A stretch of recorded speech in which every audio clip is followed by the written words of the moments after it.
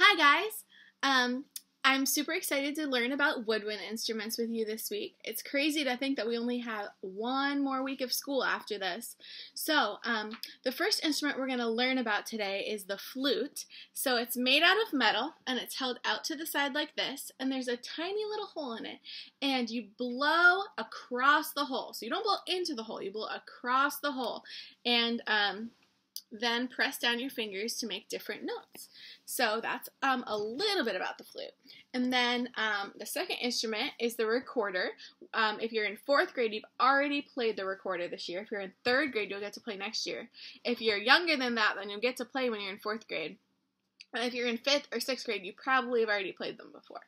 So the recorder is made out of plastic, or sometimes it's made out of wood, but mostly out of plastic, and it has a bunch of holes here, and it's held in front of you, and you blow into the hole, and then cover the different holes to make different notes. So that's the second instrument. The third instrument we're going to learn about is the clarinet.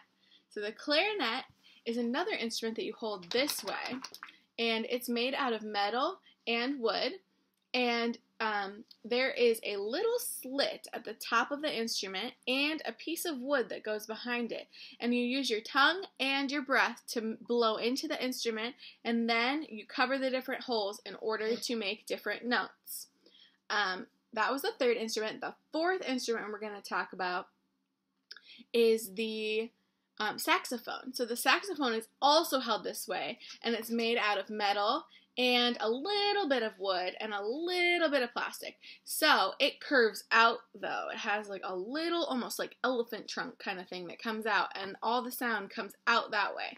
It's a little bit bigger than the other instruments, and it's played a very similar way to the clarinet. So you use your tongue and your breath to blow into the instrument with a little piece of wood behind the little slit, and then you cover the, you press the buttons, which cover holes, to make different notes.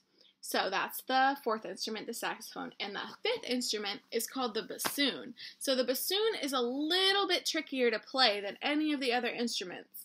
And you play it sitting on the edge of your seat. You tuck this long strap under your booty, and then you have a little tiny little piece of wood that you blow into, and then you cover the holes. It's a really long instrument, which is why you need to have that strap that you sit on so that it doesn't move away from you and so that it's balanced right.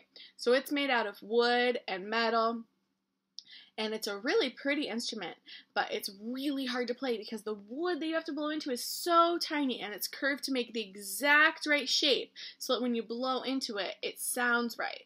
So those are the 5 instruments, the 5 woodwind instruments that we learned about. There are a few more, but we're not going to learn about them this week.